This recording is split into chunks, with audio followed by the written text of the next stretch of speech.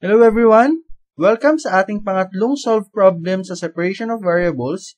We have to obtain the general solution for the following differential equation. We have sin of x, sin of y dx plus cosine of x, cosine of y dy is equal to 0. For this problem, i-involve tayo na trigonometric functions. Again, for separation of variables, kailangan muna natin pagsamahin lahat ng function of x kasama ni dx, tsaka lahat ng function of y kasama ni dy. Ito yung kailangan nating tanggalin kay dx kasi this is sin of y, and then for dy, kailangan nating tanggalin si cosine of x. So to do that, we have to multiply both sides of our equation by sin of y. Ito yung kailangan nating tanggalin, and then kay cosine of x. Mawawala dito si sin of y, pero magkakaroon ako ng 1 over cosine of x. So this becomes sin of x all over cosine of x dx plus, and then for this part, mawawala naman si cosine of x. So, ang nangyari ay cosine of y all over sine of y and then dy. Now, our differential equation is already separated kasi sine of x all over cosine of x, function of x to. Cosine of y, sine of y, this is also a function of y. So, now we can proceed with our solution getting the integral ng both sides ng ating equation. Let's work first on our first term. We have sin of x, cosine of x dx. So, anong pwede natin gawin for us to get its integral?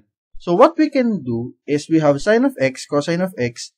Yung nasa denominator natin, cosine of x, pwede natin siyang magawa ng paraan para makuha natin yung direct derivative niya ay nasa numerator. So, it may lead to ln. We let u be our denominator, cosine of x. Anong derivative nito? Du is equal to negative sin of x dx. So, mangyayari, so we have cosine of x here, this is our u. Kaso nga lang, ang nasa numerator natin ay sin of x dx. So, this is negative, kaya we have to multiply this by negative 1. So, we have our sin of x dx, this is equal to negative du. That's it for the first term. Lipat tayo dito sa pangalawa. So, same process. Ito, mas direct na kasi ang derivative ng sin of y is cosine of y dy. Positive sila pareho. So, we let v, pangalawa natin, be equal to our denominator, sin of y. Ang derivative niya is cosine of y dy. Then, we will be substituting, dahil okay na tayo. So, yung cosine of x natin, this is u. Etong sin of x dx natin, this is negative du. Kaya anong nangyari? So, this is negative du all over u. And then, plus, yung cosine of y dy naman natin, eto, that is equal to dv. Eto siya. And then, yung sin of y natin na nasa denominator, that is equal to v. Kaya eto yung nangyari. We just substituted them. Then, ilabas natin tong negative dito para pwede na natin siyang gawin na ln directly. So, this is negative integral of du over u. Wala pa tayong ginalaw dito. Then, du over u, its integral is ln of u. Then, dv over v, its integral is ln of v. Pinagpalit ko lang siya, inuna ko lang yung positive, si ln of v, and then minus d over u integral is ln of u, and then wag kalimutan si c.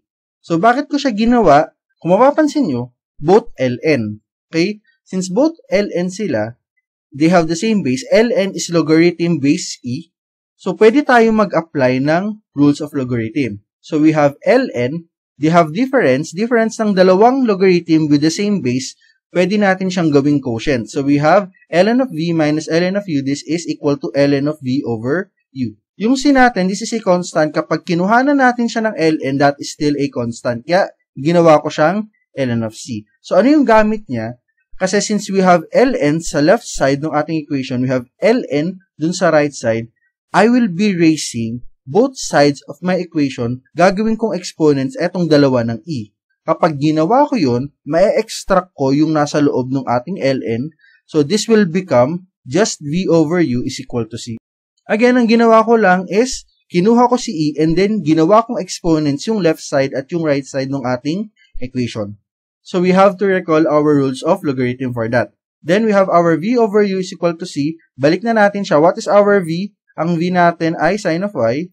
Ang u natin is, we have cosine of x. So, ito siya. So, this is equal to c. Then, okay na naman to, pero if you want to make your equation a single line, we can multiply both sides of our equation by cosine of x. So, this is cosine of x. Then, this will become sine of y is equal to c cosine of x. This is the general solution of our differential equation.